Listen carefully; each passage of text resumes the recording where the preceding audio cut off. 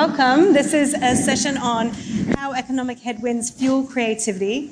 And I'm sure many of you in the audience, no matter where you work, agency side, client side, you run a business, you're an entrepreneur, you're probably wondering what's happening in the world. We're hearing about economic headwinds, we're hearing about increases in inflation, and then at the same time we're also hearing about the job market being stable, and it's a confusing picture. But I'm joined by two incredible guests who can actually help us navigate some of those questions, two people that have driven both entrepreneurship, innovation, and creativity, from leading marketing and communications all the way through to funding businesses and big ideas, as many of you will be aware. So please join me in welcoming my two guests, entrepreneur and Mr. Wonderful, Kevin O'Leary.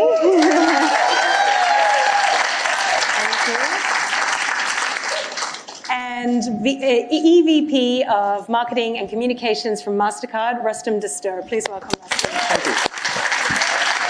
All right. Okay. So we're going to jump straight in. If you can see on the screen here, there are, as I said, it's a confusing picture. The story is mixed. For the last 6 months plus, we're hearing that this is the world's worst economy ever. As I said, in the US, the job market seems stable. If you're in marketing, you're on the P&Ls at cost center. You're probably the first thing that's being cut. If you're in an agency, your clients are telling you, how can you optimize? Performance marketing's never been more important. Data drives every decision. What are you going to do about it? So the most important thing to remember is that innovation is at the heart of every crisis. And what comes out of a crisis and what comes through innovation are some of the best ideas. But let's kick it over to Kevin first to tell us about what's happening in the world and how you see this, and how would you advise everyone in the room on how to think about this economic whirlwind that we're in? Well, I agree with the idea that it's perplexing because each recession, and I've lived through, and I've seen this movie many times before, has its own personality. This one's unique. It's very hard to contemplate a recession at full employment, yet that's what we have. In my portfolio of companies, private, all of them, about 56 of them. They're across all 11 sectors of the S&P in almost every geography in the U.S. We see the tear sheets for revenue and cash flow on a very orderly basis, often once a week. And here's the challenge for any small business right now. So full employment, we haven't seen a slowdown in consumer demand. I don't care what it is. Is it insecticide? Is it greeting cards? Is it commercial kitchens, cupcakes, gym equipment, wireless charger? We have all that stuff. We haven't seen a slowdown yet.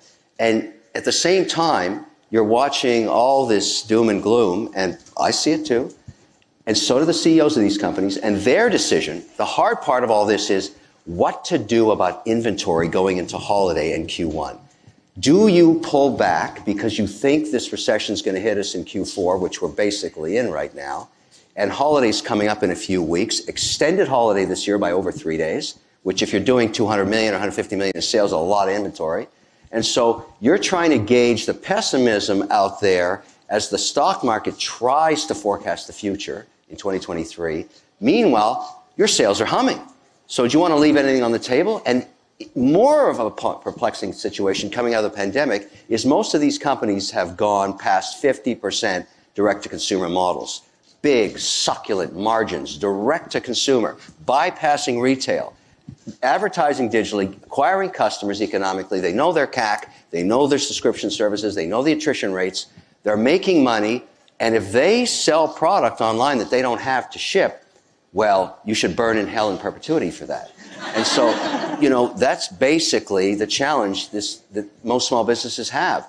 There is no evidence of a recession yet clearly the market is telling you it's coming. You just don't know when. Last speculation I'll make, the reason this is happening is we printed $6.7 trillion basically for free in 30 months, and then we say, oh, there's inflation. Well, no shit, there's inflation. Because extra cash chasing fewer goods creates higher prices, which is what's happened.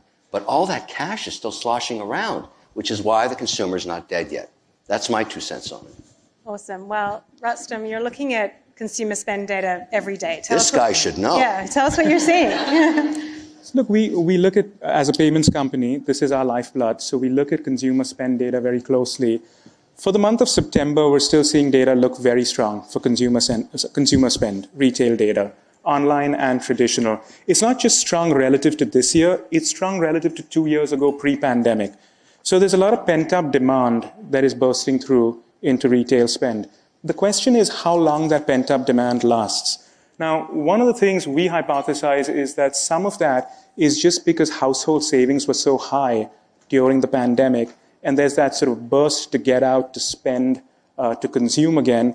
And as Kevin said, there's all this extra money floating around in the economy.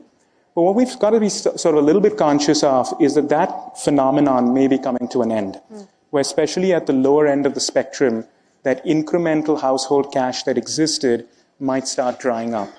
And as we start going into the holidays and into next year, with lending also tightening and no fiscal help coming from the Fed for borrowers into next year, you might see some of this demand contract and level off prices and cool things down a little bit. So there is some sort of belief that as we go into the fourth quarter and early next year, we might get a truer picture than what we're seeing today. I think it's really interesting. We were just talking in the back about what we're seeing at Meta, and for small businesses in particular, we just released our 10th State of Small Business report globally. Similar trends, businesses are not reopening at the rate that we would have expected. About 19% still remain closed in the United States and 20% globally. But what we are seeing in terms of positive trends are hiring. 74% of businesses told us that they've hired a lot more in the last 6 months than ever before. And also the use of digital tools, that continues to increase. And I was just saying to Kevin in the back that the trend we're seeing is women-owned businesses actually leading the way in terms of their sales through digital versus men, which, big it up for the women in the room. I think that's a really fantastic way to lead. But, if you're walking into the C-suite and you're a marketer or a small business and you're looking for investment, what are you saying to CEOs and CFOs to convince them that this is a good place to spend money? Well, there has been a change in investor sentiment regarding investing in small business, and here's what it is. Because of what occurred during the pandemic, this remarkable digital pivot, I call it, America 2.0, where companies that pre-pandemic, if you look at the pie chart of revenue, it would have been 50% through retail, 40% through Amazon, just another retailer, except you don't get the data from them, 10% your own website. That's completely changed. The successful companies that went through the pandemic, even Amazon went to essential goods only, if you remember, in February, March, April, and May of 2020. So those companies had to build out their own platforms and start acquiring customers. So if you look for an A round or a B round or a C round in a small business now, and you go to the investor community and say, look, I'm looking for money, the first question every investor's analyst asks you, and we're no different, do you know your CAC, your customer acquisition cost? Do you know your attrition rate of customers? Do you know the lifetime value of that customer? And are you now past 50% direct to consumer? Because when you get past 50% direct to consumer, you get something more valuable than anything. You get data, your own data, size, preference, flavor, frequency of purchase, price point, regional disparities on flavors and all kinds of sizes, and differences in people's preference. Just say the wine business, for example, what people drink in Florida is completely different than what they drink in Ohio. And if you're selling direct, which you can to 42 states now, you have that data. And that data is priceless. It's the new oil. Data is the new oil. So if your company can't analyze data, you're not collecting data, you don't even understand what I'm talking about, no chance in hell you're getting an investment. You're just going to go out of business because your competitors are so much better than you. That's what's different in the last 2 years. Data. Companies that know how to mine data and understand it, because that's the first thing we ask. If you understand your CAC, I can pour $4, $5, $6 million onto it and grow the business dramatically because we already know I'm just pouring gasoline on the fire. If you don't know, we don't even read the deck. That's so interesting. It's about knowing your consumer. Tell us more. You're in a marketing position, and data obviously is critical to how you think about it. Yeah, just building on the theme Kevin led off with is that a small business today has to be a digital business. There is no option. And we see that in our data. Large digital businesses grow about 3 times as fast as small businesses online simply because they're better set up to do so. And this is a societal problem. This is not just a small business problem. We cannot have small businesses fail because they're not digital businesses. Mm-hmm. So in many cases, it is that education, it is those tools, it is empowerment, it is mentorship, it is enabling them to mine data the way Kevin's talking about, so they have a legitimate competitive proposition in the digital space. Now, what we also see is that when you are a service business, your digital proposition is a little stronger as a small business than a large business. So, for example, tax accounting or any small business that affords or offers a service tends to do larger than a commoditized large business in the online space. So while data is important, taking that data and applying a service proposition around it is also incredibly important. Yeah, I actually think that's super interesting. You know, you think about the businesses that have built their business on Facebook or Instagram. When you think about Instagram, you often sort of quickly go to retail and fashion and cosmetics and, you know, things that you like to see in your feed. But it's actually the service industries, the accountants, the hair salons, right, the legal advisors that are actually doing phenomenally well by creating community and talking directly to their customers through our platforms. So let's talk a little bit about risk. You know, again, how would you advise people in this room to think about, in this world where everybody's feeling a little bit risk averse and buttoning down the hatches, what would you say is a reasonable risk to take? We'll start with you from a marketing perspective, would be great to hear. Sure. You know, I always cringe a little bit when we tie marketing with budgets. So do I always get that question that how do you go and talk to your CFO about money? I don't want to talk to my CFO about money. I want to talk to him about opportunity. Marketing is a competitive advantage for a business, and more important than money is ingenuity. And when the money tightens, the ingenuity has to grow even more. So what I'm looking for from my teams for the next year is not to worry all day and night about what the budget is, but it's what are you going to do with the money you have? How are you going to make it work harder? Because I think that's where the real magic happens, not just in the budget on its own. So when it comes to risk-taking, there are many things we'll do differently next year than this year. If the ability to spend contracts, which we expect it might, then we'll do more targeted work. We'll get better on segmentation. We'll talk less to fewer people, but more effectively. We'll find loyalty and retention as a bigger objective than acquisition. So there's a lot you can do to manage these moments, but you've got to show ingenuity and not just depend on a budget and a check. I love that. That's really helpful. What do you think about that, Kevin? And, you know, any advice that you would Well, I take a slightly different approach, because if I look at a company and they're spending 12 to 18% of their income statement on marketing, essentially, I want to know what the return of that is. And so to me, that is measured by customer acquisition cost, because I don't care who you are, what you sell. It's as you said, Rustam, that it's about digital. I mean, every business that's successful, even Nike, a giant behemoth, during the pandemic, they claimed it was going to take them 6 years to get to 50% direct consumer in all geographies. They did it in 5 months. And as a result, survived the pandemic at much higher margins and free cash flow, because the only costs you have if you're direct to consumer is manufacturing, logistics of shipping, and customer acquisition costs. That's it. Now, if you have that situation, you're bypassing the traditional distribution, saving 40%, and that goes right back into the business. So for me, it's if you're spending money on marketing, are you constantly experimenting with new ideas? So I've always said to my companies, I want a third of marketing to be experimental every quarter. Because if you're just sitting on your laurels doing the same old crap, you're missing out and your competitors are going to do something else. So start experimenting, because the value of something that works, that you find through just creative chaos, is extremely higher than what you've already been doing, because you start losing yields right away. Whatever your strategy is, and let's say you're getting a 2% response on it, watch, 6 months from now, it'll be 1.7 or 1.5. What's the next thing? What's the next idea? What's the next drop? What's new? Because it's so noisy out there, as you all know, you've got to keep creating. And everybody has the tools to do that.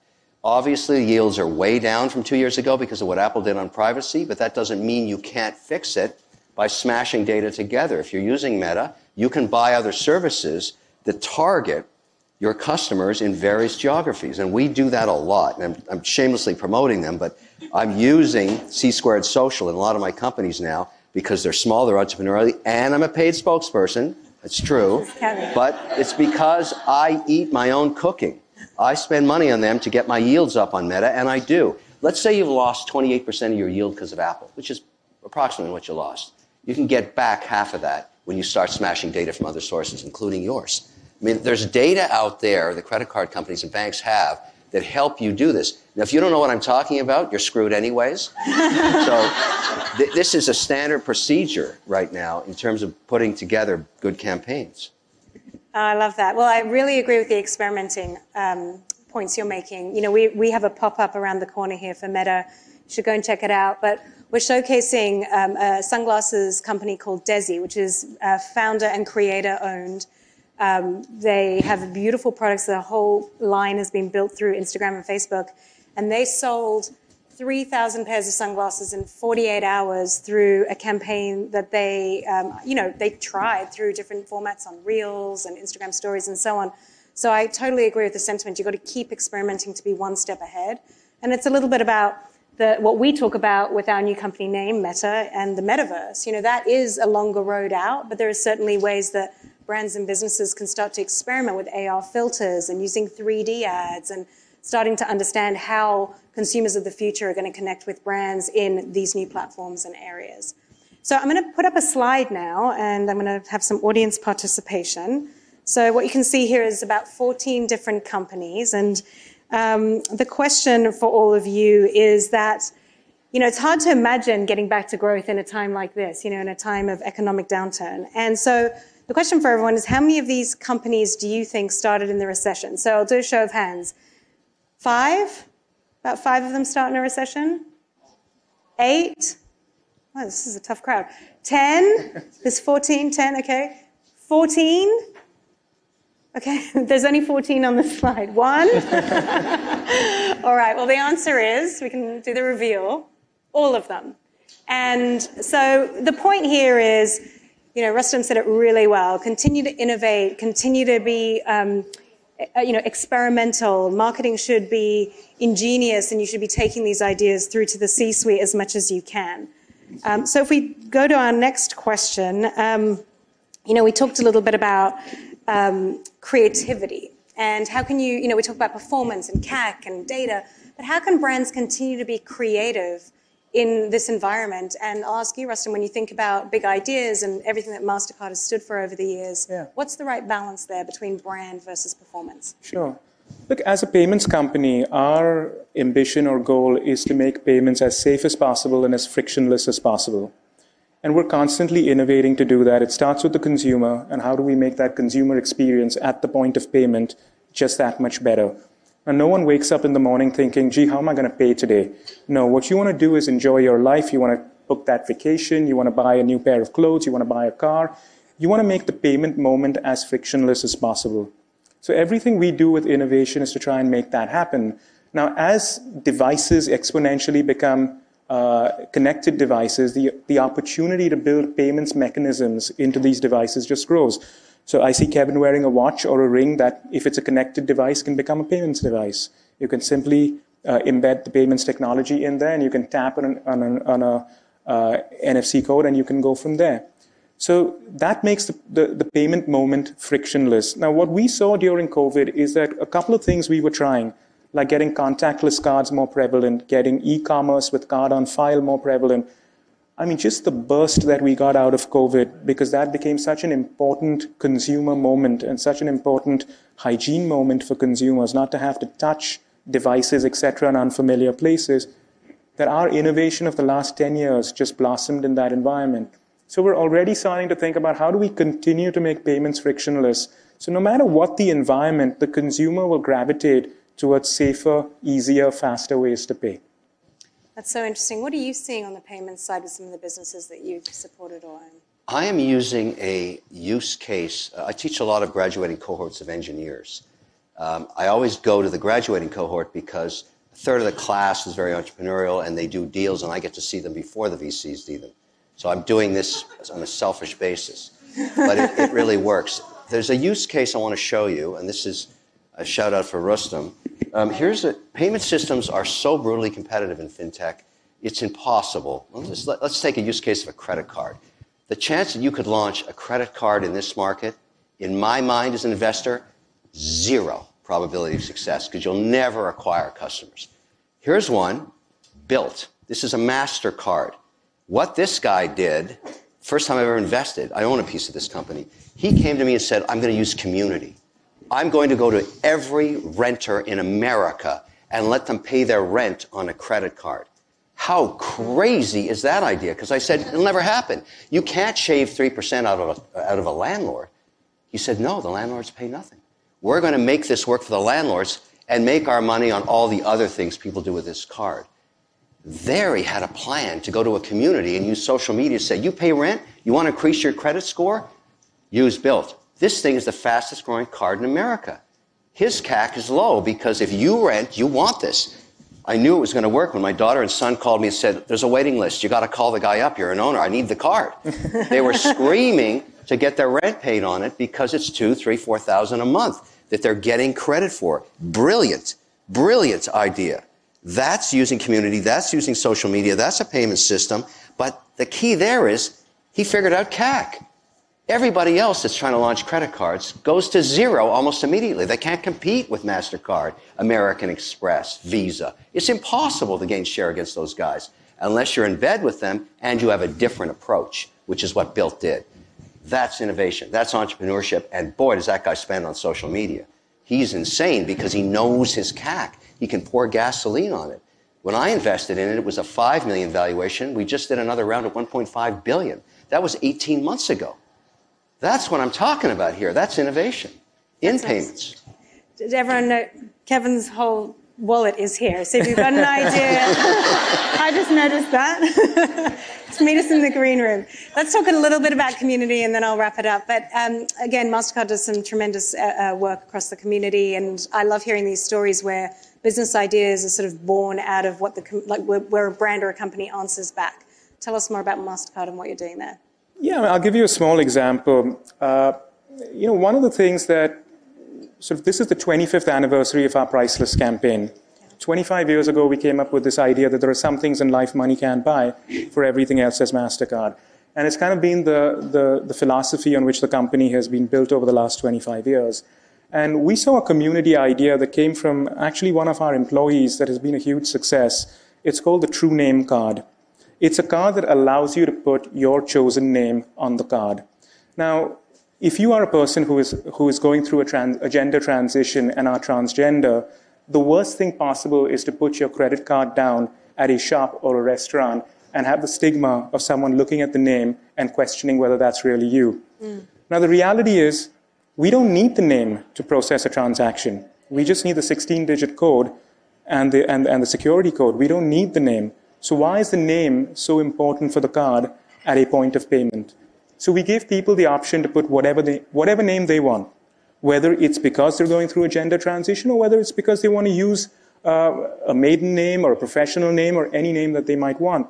And this has just opened up such a host of possibilities for people that were otherwise stigmatized by a product feature that wasn't needed. So it's not technology innovation, but it is tactile, simple life innovation that has just made life that much better for a consumer.